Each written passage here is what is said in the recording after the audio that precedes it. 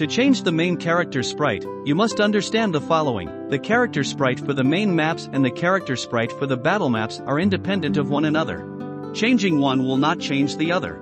With that out of the way, let's begin. To start, open the Systems Manager and click on the last tab labeled Models.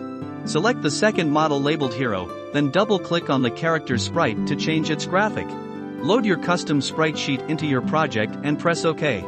Next, exit out of the Systems Manager and open the Data's Manager. Click on the tab labeled Heroes and select the first hero on the list. Click on the icons next to Face Set and Battler to change their graphics. Load your custom sprites into your project and press OK. Be sure to set the collisions for any new sprite sheet you import into your game. If your character starts walking through walls and other objects, then you've likely forgotten to set new collisions for your sprite.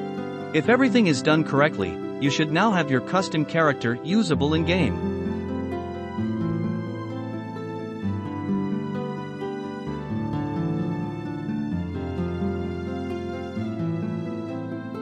If you enjoyed this video, please consider liking and subscribing to the channel, or leaving a comment down below.